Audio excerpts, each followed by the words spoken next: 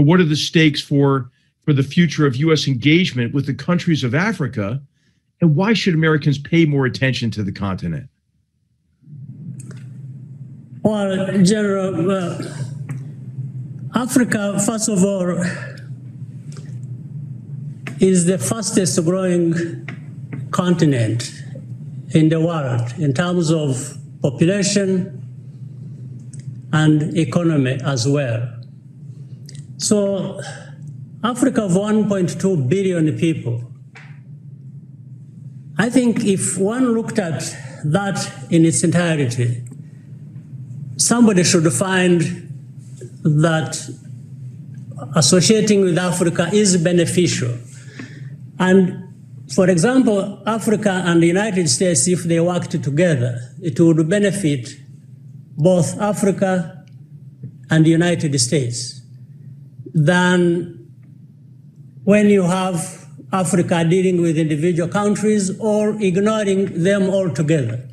But I can understand where some in the United States come from. United States is a big country, it's a powerful country, it's very wealthy, it's, has technology, all kinds of whatever is needed. It goes to a point that sometimes people get lost into that and think they don't need others, or including even small countries, to associate with, to grow, and to have the influence, in fact, that people or big countries want to exercise, and that's what underlies big powers competition.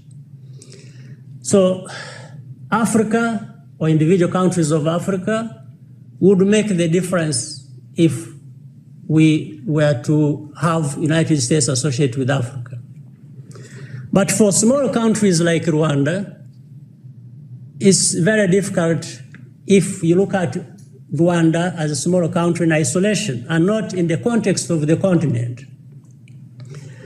So it is difficult to maintain a predictable, consistent relationship as Rwanda and the United States. Because within the United States, I'll give you quickly an example affecting Rwanda already.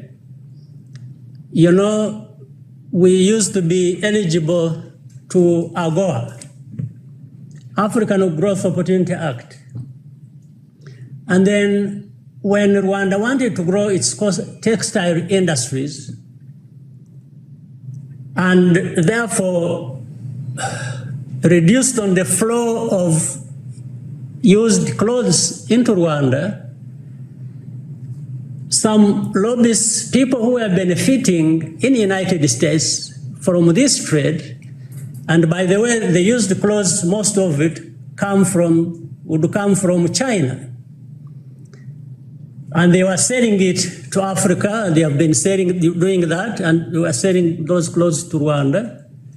And when we wanted to grow our industries, so the lobbyists who were benefiting from this used clothes trade actually influenced the powers that be in the United States to strike off AGOA Rwanda, so that we came under punishment for just doing that, for wanting to grow economy. So you can see a small country trying to grow its economy, its industries, and has to deal with this situation. Then there is a backlash, and we have suffered for that.